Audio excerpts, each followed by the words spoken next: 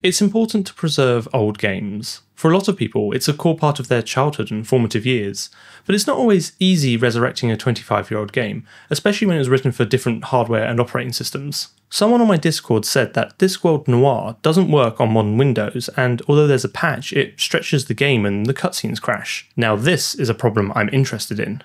I've never played the game, but I'm a big fan of Terry Pratchett, so let's see what we can do.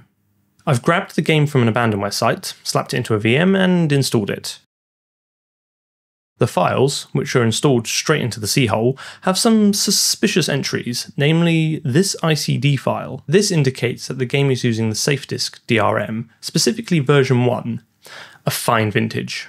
What looks like the game is actually a loader which will verify that the disk is present and decrypt it. Now we also have this secdrive.sys file. This is a Windows driver the game will install and is used to verify the disk. One of the novelties of this DRM is that it encodes data in such a way on the CD that most commercial software will fail to duplicate. So what this driver is doing is checking for the presence of those hard-to-copy sectors. The driver actually has a vulnerability in it and was discontinued by Windows, so even if we had a legit copy of the CD, we still wouldn't be able to play it. We've got our work cut out for us. Double-clicking it obviously doesn't work, so let's attach a debugger. I'm using x64 debug to see what's going on under the hood. Ah, classic. The game doesn't want me to do exactly what I'm trying to do. Let's crack this open in Ghidra, an open source decompiler and disassembler, to peer into its guts. The string from the message box is here, but it's a Windows resource, so not referenced directly by any code. Instead, we can go back to the debugger and set a breakpoint on message box A, the Win32 function for showing a message box. And it's called from here, so we can go up the call stack to see where that is called from. This is possibly some string obfuscation and/or localization code. However, if we keep digging, we get to this if statement, which controls whether the message box is shown or not. The function that calculates the checked result looks complicated, and I've no interest in figuring this out right now, so let's just change the value in the debugger and continue. Now if we continue stepping through the program, we quickly get to this miserable set of jumps. This keeps jumping, sometimes changing flags, and even sometimes in unaligned instructions.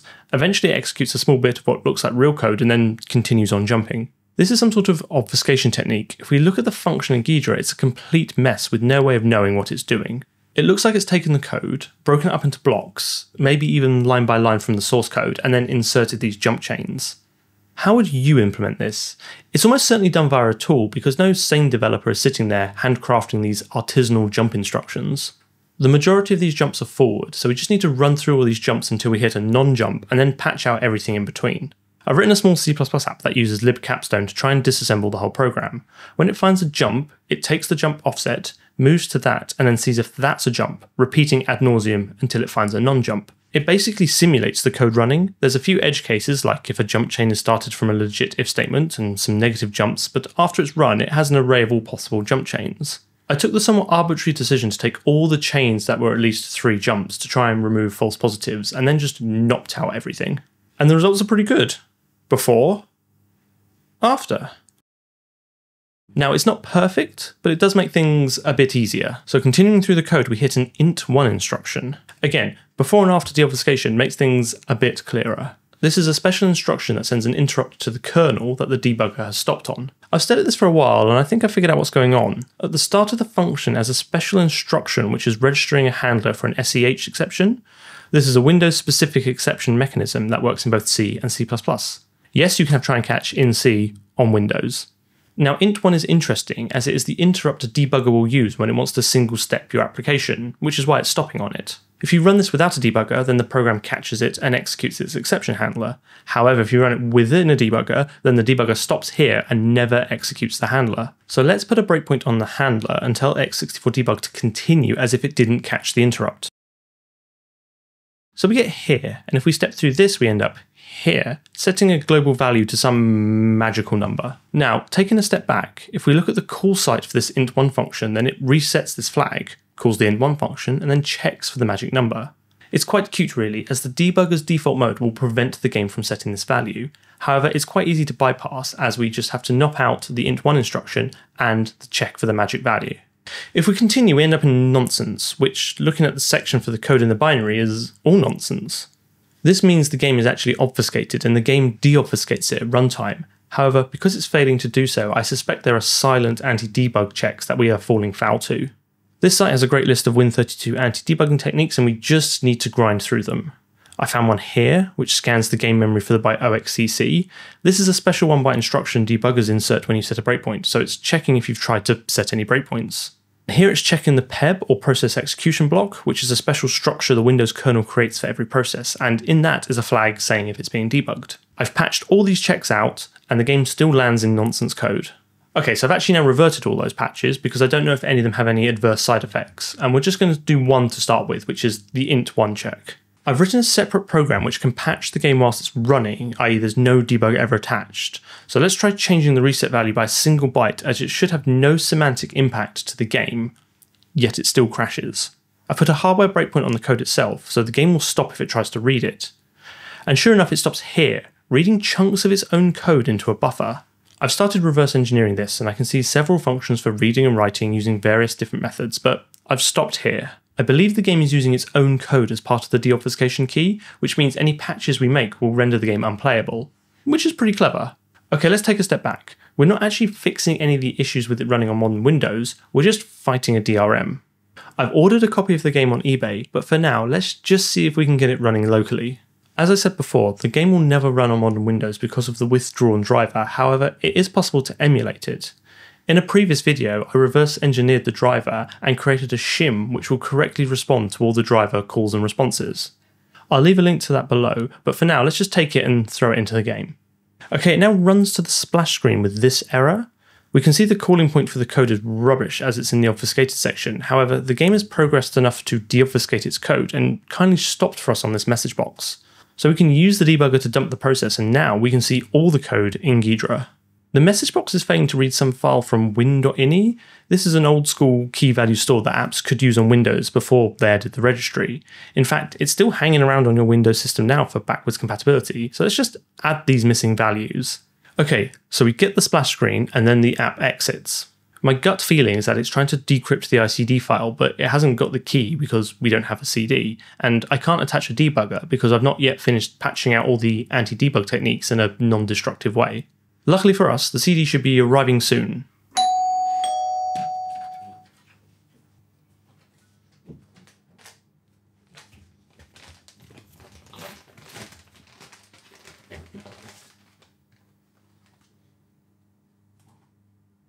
This is very strange. There is no ICD file on this disk, and in fact, as far as I can tell, it just has the raw game on here with no DRM. This is great, but I can't work out why the rip from the abandonware site has the DRM. Maybe this is some sort of re-release. Okay, let's roll the dice on another copy from eBay. Has any time passed, or is this just YouTube editing magic? It's impossible to say. And this is the same. Fascinating. Okay, so for the rest of the video I'm going to use this version because it's easier to use, and the actual problem I want to solve is the compatibility one. As an aside, a rip of this CD does exist on the internet somewhere. You'll know you've got the right version if CD1 has a text file called Discworld Noir last update.txt, which clearly states it has compatibility issues with Windows 2000 and XP. Okay, let's run this. It starts off in full screen mode, which is a bit offensive on a modern system. Starting a new game, we get the initial cutscene, but after, if we try and exit out, then we crash. It also does the same if you just let the cutscene play through. This is in line with what I was told on Discord. I've looked around where it crashes, and the game has loads of useful strings in it.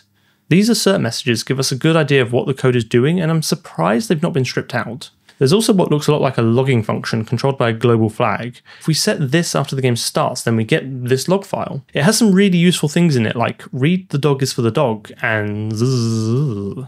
In fact, looking at other strings we have in the binary, there's a whole bunch of messages for John, as well as debug release. The last log message seems to be a repeat of the assert message, which suggests an infinite loop.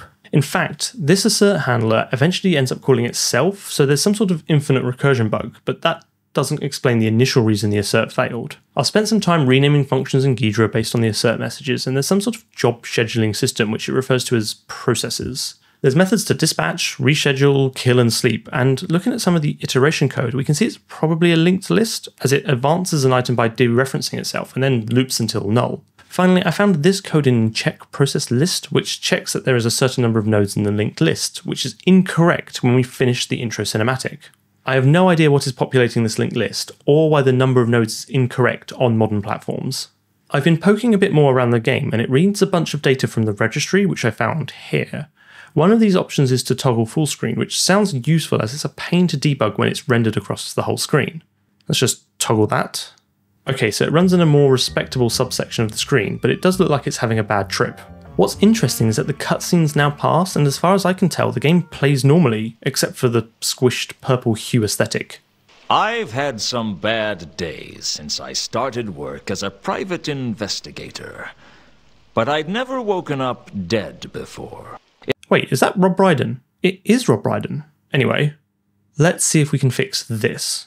The game uses direct draw, which is actually quite easy to hook. When it starts, the game will load a library called ddraw.dll. If we create a library with that name and put it in the same directory as the game, then when it launches, it will find and load that first. There's only two functions we need to recreate in our library, and the most important is direct draw create, which the game will call once to create a direct draw object, which it will then use for all further graphical calls. So in our DLL, we can still call the original function to return to the game a legit direct draw object, but it does offer us an opportunity to modify it first. What modifications might we want to make? Well, the API we're hooking returns a COM object, which is a Microsoft framework for creating binary software components. Basically, you get back a pointer, and that points to another pointer, which in turn then points to an array of function pointers. If you're familiar, this is very much like a C++ vtable, and if you're not familiar, this is very much like a C++ vtable. What this actually means is that we can access a bunch of function pointers which have a fixed, known order. So if we want to say hook create surface, we overwrite the 7th function in the array. So using this, we can selectively rebuild the COM objects as the game creates them, which allows us to hook any function we want. And if we do some basic logging, we can see the game calling our code. So I've carefully poured over the traces between the full screen and the windowed version, and I've made an observation. In the game logs, we can see it outputs the pitch, which is the number of bytes in each row of the surface. We can see the game has a hard-coded width of 640 pixels. Using simple division, we can infer that when it's running in full screen mode, it's using 16 bits per pixel, but in Windows mode, it's using 32 bits per pixel.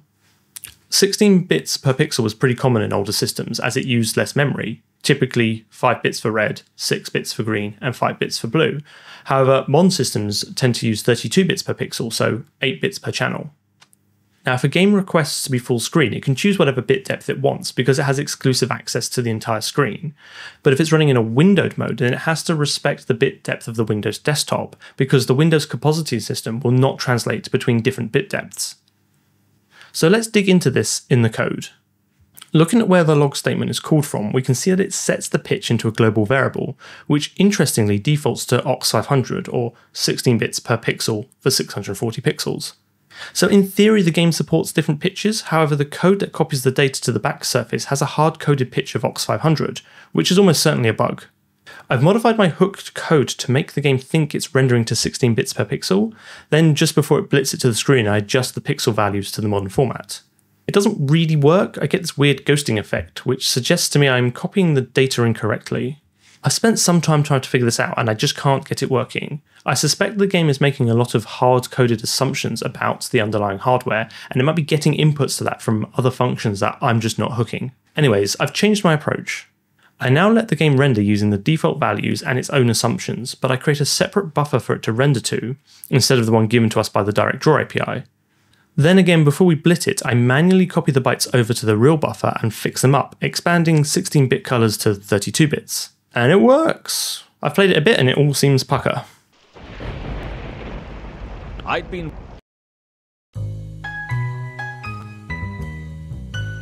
Mr. Luton? If I'm not, I should fire the guy who painted the door. I've put all the code for this on GitHub if you want to try it out, and feel free to join the Discord if you want to discuss it further. But there's a game from the late 90s that's also broken on modern versions of Windows, so check out this video if you want to see how I fixed that.